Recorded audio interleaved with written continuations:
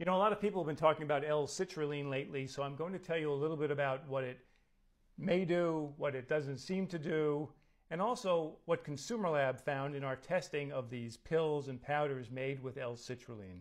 I'm Dr. Tod Cooperman, president of ConsumerLab.com. People have been interested in citrulline because it is converted to arginine in the kidneys, and arginine plays a role in increasing blood flow by relaxing blood vessels.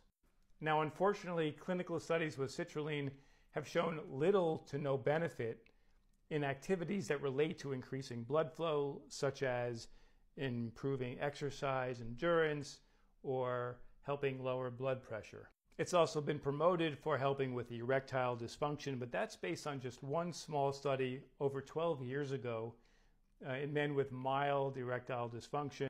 A benefit in terms of increasing blood flow after a stroke has also been indicated by a small study, but that was just in mice. Now, if you're still interested in taking L-Citrulline, here are some things that you need to know. The good news is that none of these products were contaminated with lead or other heavy metals, and nearly all of them, except for one, actually had all the citrulline that was expected from their label. Because dosing with citrulline is fairly high, about 1.5 grams to 8 grams per day, people often prefer to use powders.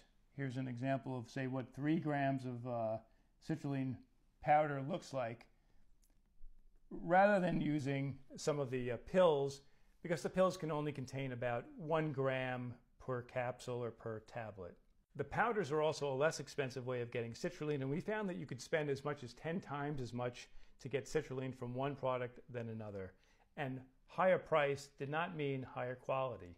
Be aware that some citrulline products, particularly some powders, are made with citrulline malate, which is a combination of L-citrulline and malic acid. It was thought that this combination might enhance absorption or the effects of citrulline, but that hasn't really panned out.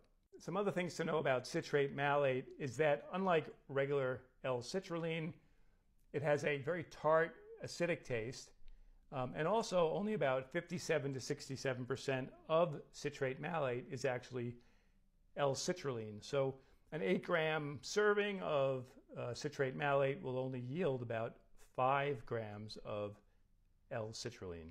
If you'd like more details about L-citrulline and what we found in our tests, and you're one of more than 90,000 members of ConsumerLab who support our research, you can go online right now and see our full report, which includes our top picks among both powders and pills.